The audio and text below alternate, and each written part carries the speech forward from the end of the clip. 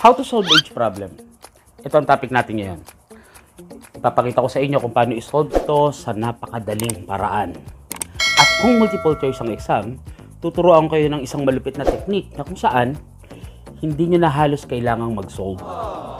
Kung gusto nyong malaman kung paano, huwag kang aalis. Dalawang bagay tayong dapat tandaan kapag pinag-uusapan natin ang age problem. Unang-una, lahat ng characters sabay-sabay tumatanda at sabay-sabay bumabata. Example, 5 years ago, yung edad ko tsaka edad mo minus 5. 10 years from now, yung edad ko tsaka edad mo plus 10. Hindi pwedeng may antayan o iwanan. Sabay. Pangalawang bagay, kahit anong panahon, ang age difference ng mga characters ay laging constant. Example, kung mas matanda ako sa kapatid ko ng 3 taon, 5 years ago, 3 taon pa rin ang tanda ko sa kanya. 7 years from now, 3 taon pa rin ang tanda ko sa kanya. Hanggang magkaedad kami, 3 taon pa rin ang tanda ko sa kanya since birth. Hindi magbabago yon. Constant. Let us put this into action. The sum of Sasa and Kakai's age is 11. Last year, Sasa was twice as old as Kakai. How old are they now? One good strategy in dealing with age problem is to put the data into table. Na kung saan, yung mga characters natin sa first column, tapos yung succeeding columns, lalagyan natin ng label na past, present, future, gaya ng nakikita natin sa baba. Dito, instead na X at Y ang edad ni Sasa at Kakay, i-represent lang natin ng X ang edad ng dalawa. Hanggat maaari, mga kapatid sa pananampalataya, ang paggamit ng variable, very minimal lang, para mas madaling computein. Observe, kung X ang Kakay, ang edad ni Sasa naman ay 11 minus X. Kasi ang sum ng edad nila ay 11. 1 year ago, sabay tumatanda, sabay bumabata, magsusubtract tayo ng 1 sa current age nila. So, yung edad ni Sasa, pwede natin i-simplify as 10 minus X. Since wala naman siyang future, pwede natin siyang i-disregard. Ang sabi sa equation, last year, Sasa was twice as old as Kakay. Bale, ang working equation natin, Sasa is equal to twice the age of Kakay. Just substitute, distribute by transposing common terms from left and right, simplify, divide both sides by 3, then we get X equals 4. Kung si Kakay ay 4, si Sasa ay 11 minus X or 7. Tingnan natin ito susunod na example. 2 years ago, Clyde was twice as old as Drake, and Faye was 2 years older than Clyde. 2 years from now, the sum of their ages will be 39. How old are they now? Kagaya ng nauna, gagawa tayo ng table na kung saan uunahin natin yung mga characters natin. Si Clyde, si Drake, at si Faye. Pagkatapos nito, i-represent natin ng X yung edad ni Drake. Sa kanya kasi binase yung mga edad ni Clyde. At yung edad naman ni Faye ay nakabase kay Clyde. So, si Drake yung lumalabas na independent variable. So, 2 years ago, ang edad ni Drake ay X minus 2. Ang sabi sa problem, Clyde was twice as old as Drake. So, dodoblihin lang natin yung edad ni Drake. 2 times the quantity X minus 2. Pag dinistribute natin yan, pwedeng i-simplify as 2X minus 4. Again, according to the problem, Faye was 2 years older than Clyde. So, mas matanda siya ng 2 taong kay Clyde. Mag-add lang tayo ng 2. Pwede natin i-simplify as 2x minus 2. Ito yung edad nila 2 years ago. Yung present age nila, mag-add tayo ng 2 dito sa past age nila. So, yung magiging edad ni Clyde ay 2x minus 2 at yung edad ni Faye ay 2x. Ngayon, in 2 years, mag-add tayo ng 2 sa present age nila. 2x minus 2 plus 2x plus 2 at 2x plus 2. Yung edad ni Clyde, 2x minus 2 plus 2. Pwede natin i-cancel na yung 2. Pwede na lang natin isulat as 2x. Ngayon, ang sabi sa problem, the sum of their ages will be 39. Pag inad natin yung edad nila, 2 years from now, 2x plus x plus 2x plus 2 plus 2, makakuha tayo ng 5x plus 4 equals 39. Ito na yung ating working equation. So, from here, transpose, simplify, divide both sides by 5, we get x equals 7. Sino ba si x? Ito si Drake. Then, 2x is equals to 14. Ito yung edad ni Faye. Then, 2x minus 2, ito yung edad ni Clyde. Dagdagan pa natin na isa. Problem number 3.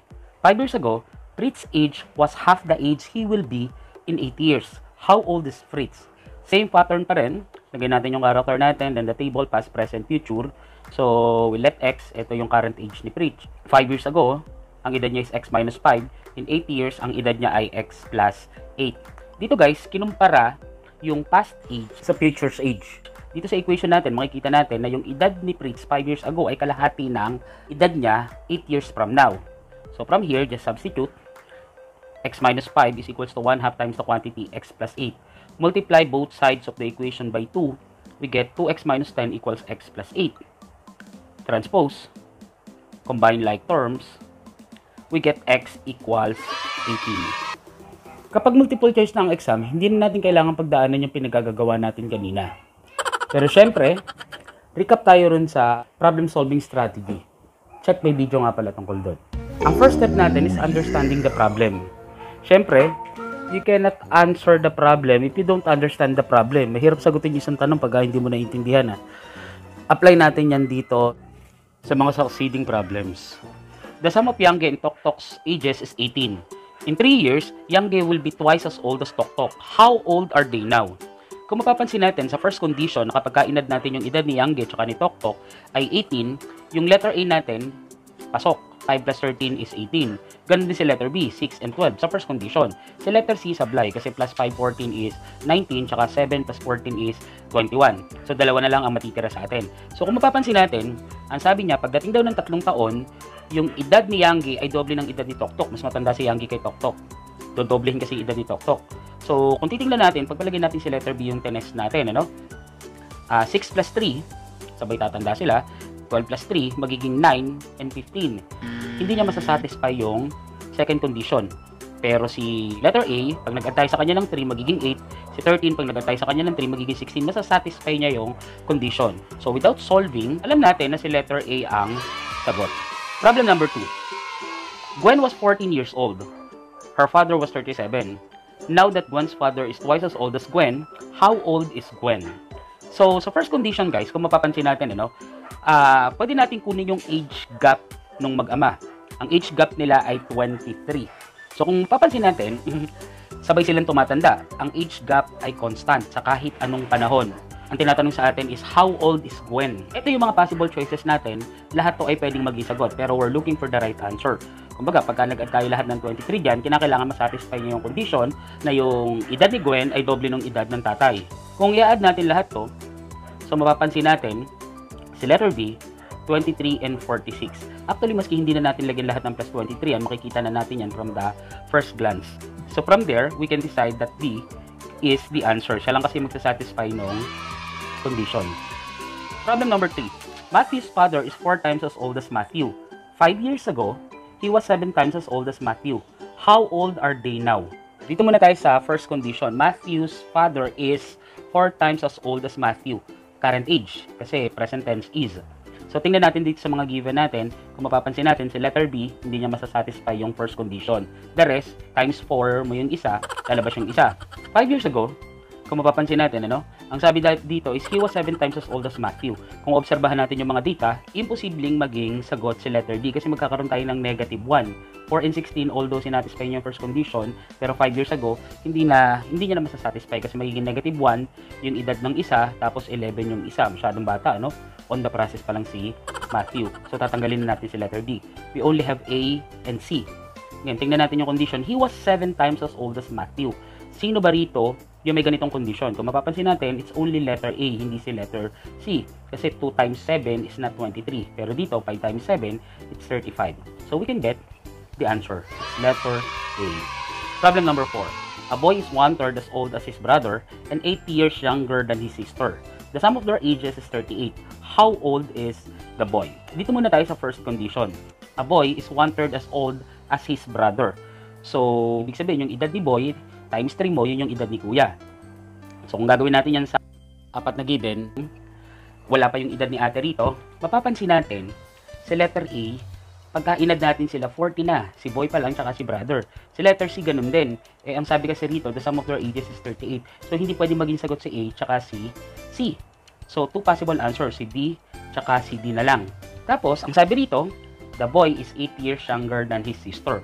So, mas bata siya ng 8 taon sa ate niya. So, ibig sabihin yung ate niya, matanda ng 8 taon sa kanya. Kung 8 si boy, 16 yung ate niya. Kung 6 si boy, 14 yung ate niya. Ito yung mga possible ages nila. I-add lang natin silang lahat. So, kung mapapansin nyo, si letter B, you will get 48.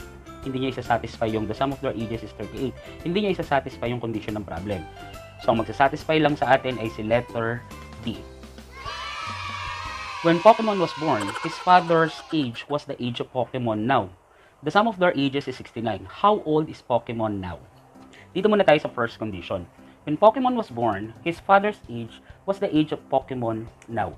Mangyayari lang to, o pwede lang mangyari to, kapag yung current age ni Pokemon, times 2 mo, ito yung current age ng tatay niya from the condition. So kung mapapansin natin, the sum of their ages is 69. Dito sa mga choices na to, red yung father's age. Ang magbibigay lang sa atin ng sum na 69 ay si letter C. So, ibig sabihin, ang edad ni Pokemon ay 23. Problem number 6. The ratio of Fritz and Clyde's age is 3:2, respectively. 6 years ago, the ratio of their ages was 2:1. How old are they now? Ito yung mga choices natin. Tingnan muna natin yung ating first condition. The ratio of Fritz and Clyde's age is 3:2. Sino ba magbibigay sa atin ng 3:2 dito at sino ba ang hindi? Kung mapapansin natin, si letter B hindi niya isa-satisfy yung first condition. The rest, isa-satisfy na nila. 6 years ago, so subtract tayo ng 6 sa lahat. Si letter A, wala pa yung isa negative on the process. Si letter C, 9 and 4. Si letter D, 12 and 6. Ang sabi 6 years ago, the ratio of their ages was 2:1. Sino ba ang pwedeng magbigay sa atin nito? Kung mapapansin natin, ang magsasatisfy lang nitong 2:1, 6 years ago is the letter D. Panis! Sayaw mga toy, mga toy. Salamat sa panood mga kapatid sa pananampalataya. Kung meron nga pala kayong tanong, suggestions, clarifications, huwag kayo mahihiyang mag-message sa akin. Just message me, okay? And don't forget to subscribe and hit the notification bell. So, sasagutan natin yan sa abot ng aking makakaya. Thank you very much and God bless.